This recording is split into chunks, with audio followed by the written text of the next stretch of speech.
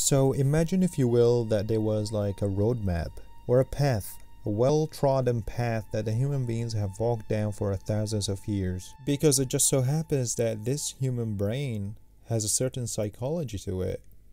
What if that had a certain structure to it and it always tended to unfold in a certain very predictable way? Would it be useful for you if you're trying to self-actualize and trying to get the most out of your life, and you're trying to evolve to your fullest potential as one of these psyches, so you could see potential blind spots and obstacles that are on this journey? Wouldn't you like to know what the journey entails rather than just doing it the way that most people do? Also, wouldn't it be cool to have a model that would help you to understand why human beings behave in the ways that they do? Like, why are they so irrational? Why they hold such crazy beliefs? Why do they start wars? Have you ever wondered why history is so brutal? Would it be cool to understand why is that happening on a very deep and fundamental level? Wouldn't it also be cool to understand why we have the social problems that we do, and why societies are so polarized? Why do they have relationship problems? Why we have certain political problems? Why we have economical problems, and why we have faction within the society that fight each other or influence campaigns that against each other, that demonize each other? Have you ever wondered why some people are very rigid and absolute in their thinking while others are much more open and welcoming to new ideas? Why some people change and others don't? Why some people think in the future while some people are still living in the past? Have you ever wondered why some people have seemingly crazy beliefs and are even willing to go to war over them? Well, spiral dynamics is a model that attempts to explain all of this on a very deep fundamental level. It is a model that is created from a several decades of research based on the human beliefs, values, ideas, and overall thought structure. And what they found is that the human development has this arc to it, and it's like a spiral, thus why it's called a spiral dynamics. And as the human evolve for both individually and collectively, they go up in this spiral. As they go up, they gradually take a position of a higher perspective. The man who started this research, Clare, explains it in this code beautifully. What I am proposing is that the psychology of the mature human beings is an unfolding, emergent, oscillating, spiraling process marked by a progressive subordination of lower order behavior system to newer higher order system as man existential problems stage. So this is a really deep topic, and you're going to have some mind-blowing epiphanies if you stick with me. I'm not going to give you all the depth, I'm just going to scratch the surface for you here. This topic goes extremely deep, and if you can master this, then oh man, you're going to be on the top 0.001% of the entire global population for understanding human and social psychology. So stick with me here. So in the spiral dynamics model, there are 8 stages in this order: beige, purple, red, blue, orange, green, yellow, and lastly turquoise. And each stage on the spiral represents a worldview structure, assumption about how everything works, and the overall rationale for decisions being made. Each stage will have a preference of dress style, language, trends, popular cultural norms, architectural designs, art forms, religious and spiritual expressions, social movements, economic models, philosophies, and overall moral statements and how living should be done. So I will be explaining each of the 8 stages in this video, and I really encourage you to stick around for the eternity of the video because it is near the end, the later more advanced stages such as yellow and turquoise, that you're really going to get this juicy insights that are going to completely change your life. And I promise you, if you really let it, like if you take it to your heart to learn these stuff, it will change your life. But also as we're going forward, I want you to understand that this is just a model. Human evolution and development is such a complex topic. There are millions of variables at play. No one model, although spiral dynamic is a very good one, could possibly be taking all of them into account. So I encourage you to listen to what I have to say with an open mind, but also not believing everything I say blindly because it's just a model. So let's just get started with the 8 stages. Beige, basic organism survival. So here what the organism is doing is it's realizing, hey, I'm an organism, I was born, I exist, and I need to survive. So the organism uses its innate instincts to meet its biological needs. So you might think of it as like, very animalistic way of life. So someone at this stage wakes up every day, nothing else concerning them but how they are going to survive the day. Food, warmth, water, and sex have priority over everything else. One at this stage barely even has a distinct sense of self.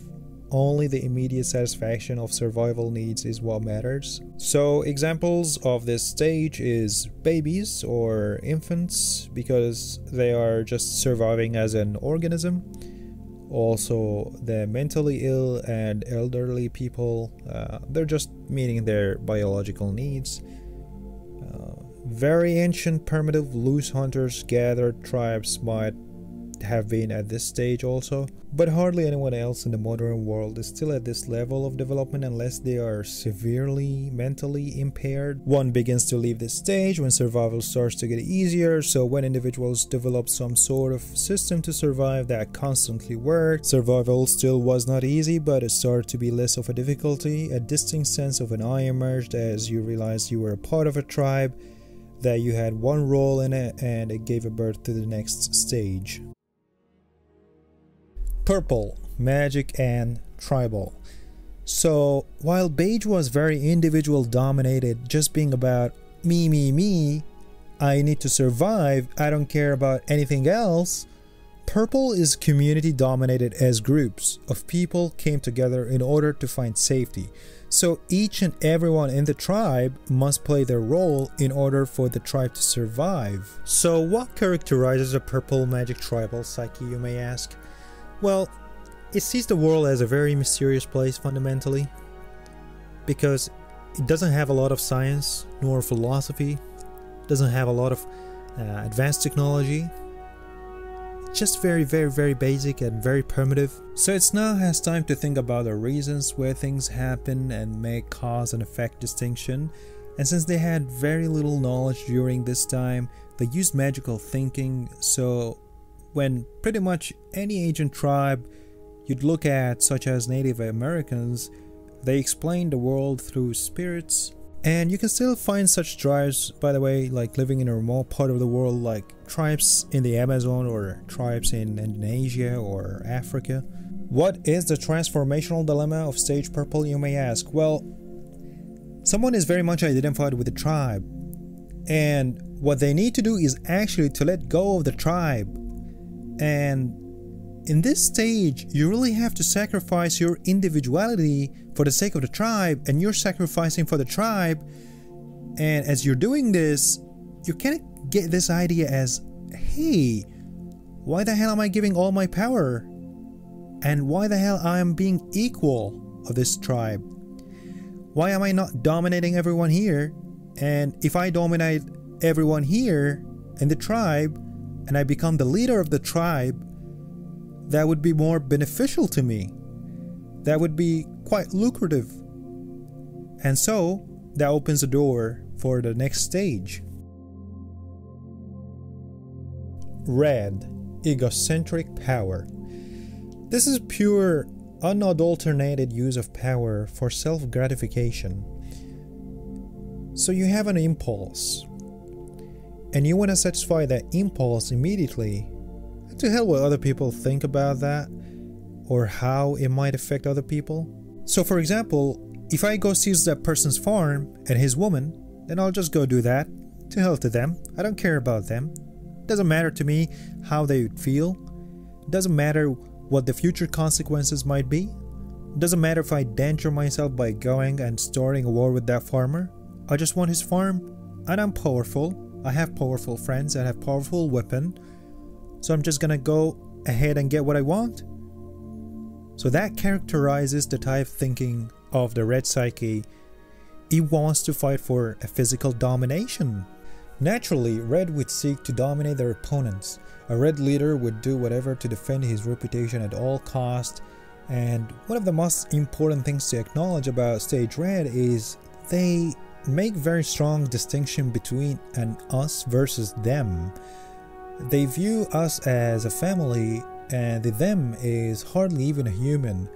And this overly developed identity of us can lead to things like slavery, genocide, etc. Red also does not take personal responsibility. They always blame others because blaming oneself would be a display of weakness, and weakness is the last thing someone strongly in red would do. We still see red in society today, although it is very minimal. I would say gang leaders and dictators are pretty strongly in red. Teenagers that is going through puberty will likely show some red tendencies. Even some adults like ex-United States presidents like Donald Trump has some red tendencies within him. The researchers estimates that about 15% of the population is strongly in red, but this would be more in less developed countries and less in more developed countries, but red begins to be transcended away when morality take hold. Blue absolutists, conformists, and rule civilization. So, in this stage, the psyche is sacrificing itself for the society. And how does it do that, you may ask? Well, tradition, rule of law, heritage, family, obedience. These are the values that person in blue really identifies with. There is a strong belief in good and evil. There is a strong belief in a God and a devil. There is a strong certainty that absolute truth exists, and that you know the absolute truth. There is only one religion. All other religions are false. Only your religion is the true religion. When religion has unified the region, it is forced upon the people, often creating a very absolute authoritarian society that imposes the code of God into the people. The order enforces a code of context that is believed to be the absolute correct way. God says what's right and wrong. There is only one right way, and any other deviation from the path are punished and will likely result in you going to hell. Dogma characterizes a stage, so while religion helped to unify a specific region, as it brought together a large group of people, anyone outside the group is still like an enemy, and some of the world's most violent atrocities have come out of blue thinking. People who are against the norms were often killed. The Spanish Inquisition happened because of blue thinking, and a lot of the Holocaust came out of blue thinking. I would say also that Nazi Germany was a combination of red and blue. But I don't intend to paint blue as terrible, since the key aspect of the blue is morality.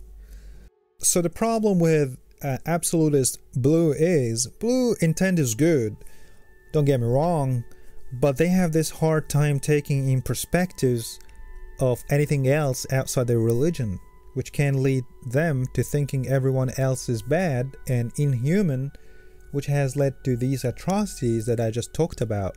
So let's talk about what is the transformational dilemma for stage blue. Well, freedom under the blue umbrella causes bitterness, which creates desires of independence and breaking free, while blue promotes a sense of purpose, self-confidence, and direction in life.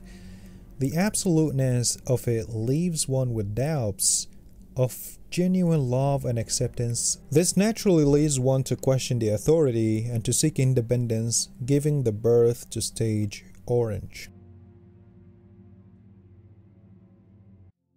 So, orange believes that the point of life is basically material abundance and comfort.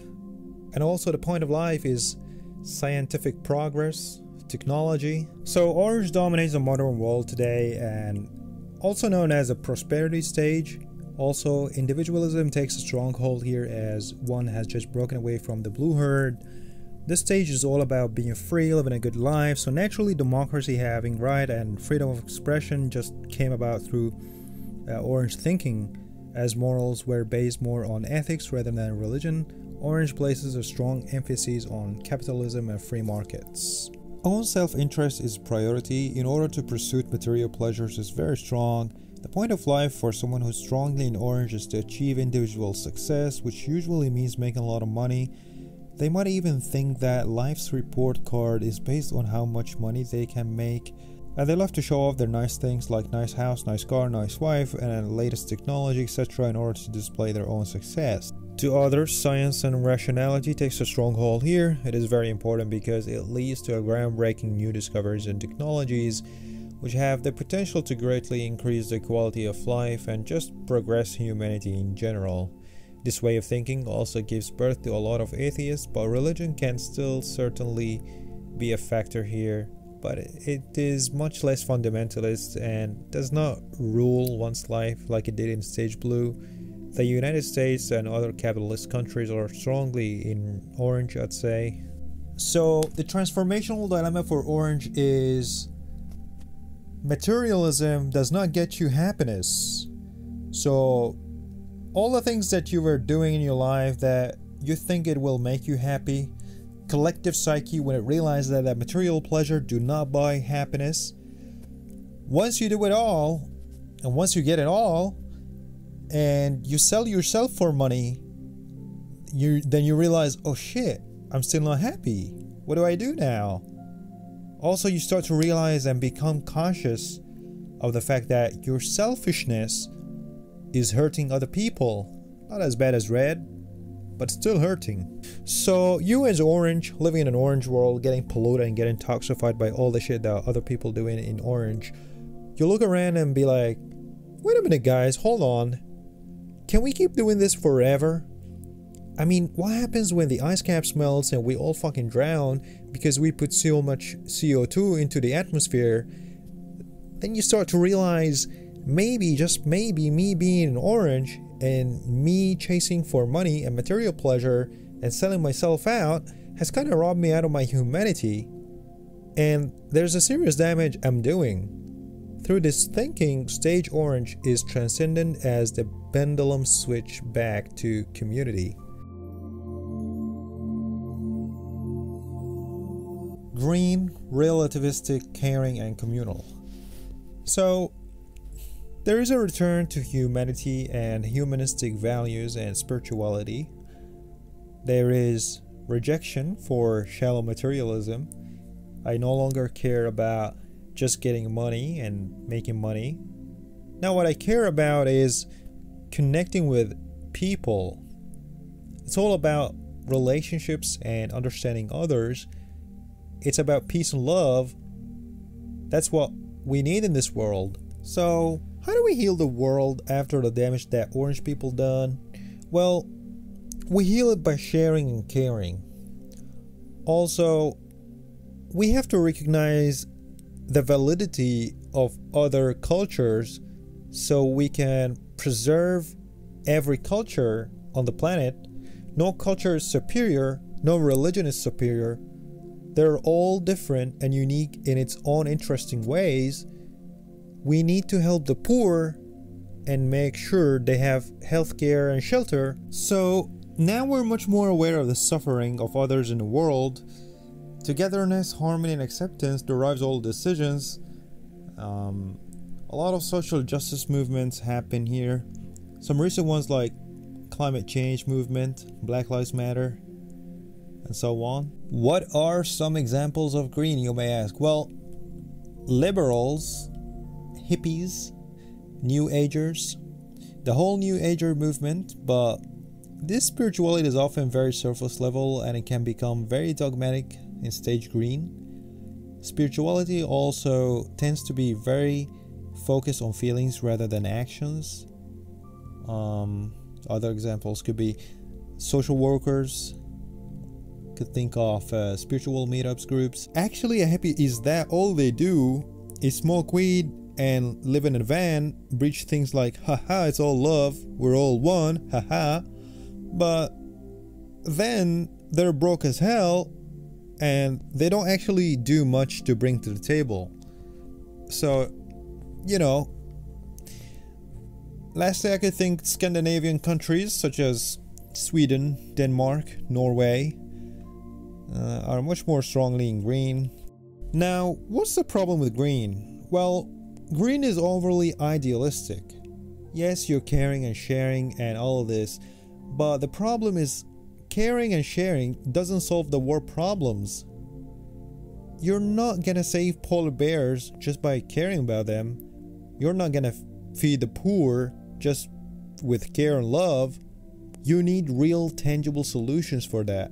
The intent behind all green actions is very, very good, don't get me wrong, but they lack understanding of the systems of the world in order to bring a real genuine change. So you kind of start to wonder what the hell is going on here on Earth, and existential questions come to the surface, and you wonder, why is everyone so different? Why everyone believes in different things? Everyone thinks in such different ways, and why people have different goals and passions, and why all these people clash. You wonder what really is true and what way is the right way. As a result of this pondering, you begin to realize the interconnectedness of everything, how all of the earth and all humanity is just one system composed of many subsystems, and all these subsystems interacting with one another is what makes up the whole. And in order to build the best society possible, you must integrate to all these systems together and enter stage yellow.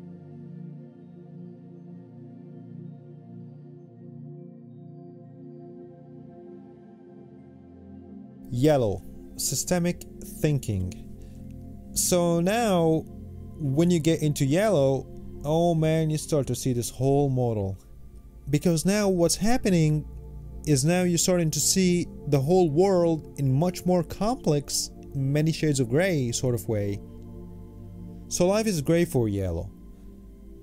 Life is very complex. Life is also paradoxical for yellow. Also, we start to see people see reality from different perspectives, and that there is no absolute truth. What is there is multiple perspectives, and each perspective might have partial half truth to it. So yellow is extremely rare. Very tiny percentage of population is right now in yellow, because yellow takes incredible open-mindedness, the kind of open-mindedness that most people are not willing to accept. It is frightening degrees of open-mindedness. It's also high level of personal development is required to get to here. You don't just get born into yellow. You need to really work hard to get up here.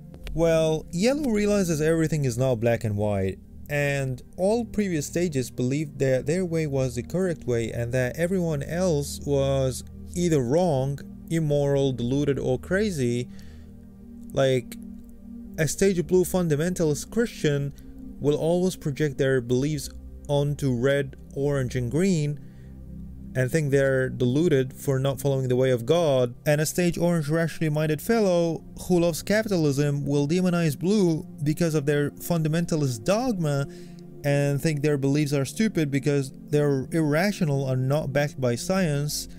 And they will also view green socialism as stupid because it threatens their prosperity, individuality, and freedom. Whereas someone in stage green will look down at the orange capitalist and demonize him for how selfish he is and how he doesn't care enough about the people who are less fortunate, and why the green socialist is the way he is. Stage yellow looks at the greater system at play. So when someone in stage yellow looks at Trump, rather than hating on him because of his selfishness, they will look at what led him to becoming who he is in the first place. So what is the transformational dilemma for yellow? Well, yellow is stuck in his head a lot because yellow is building models for everything. And what the problem is, just building models and having complex gray thinking still doesn't solve the world's problems. So you kind of start to accept that and say like, oh, I have to move past that stage and go to the stage which is above me, which is the turquoise.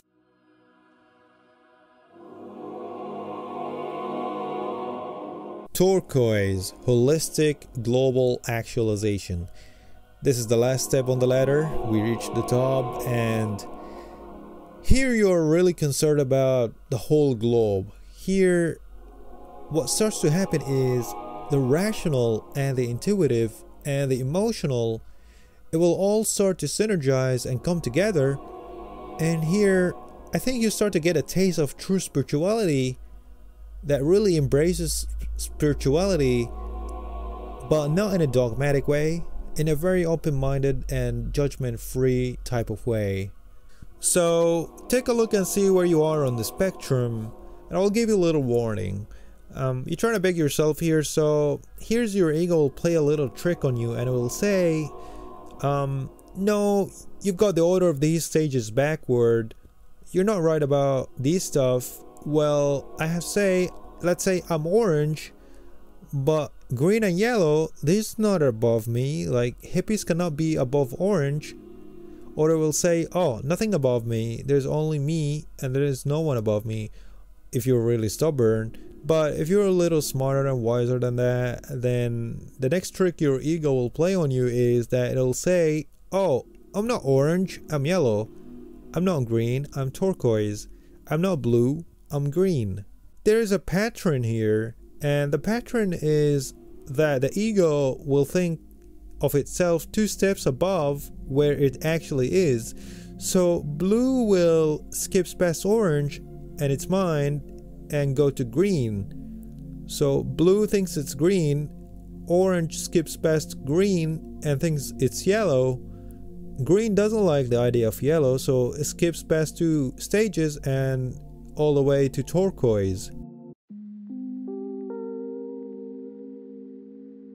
Well, lastly, let me give you a few final thoughts regarding to this model. Well, firstly, whatever society we're born in, you will naturally be taken to that stage where society is in.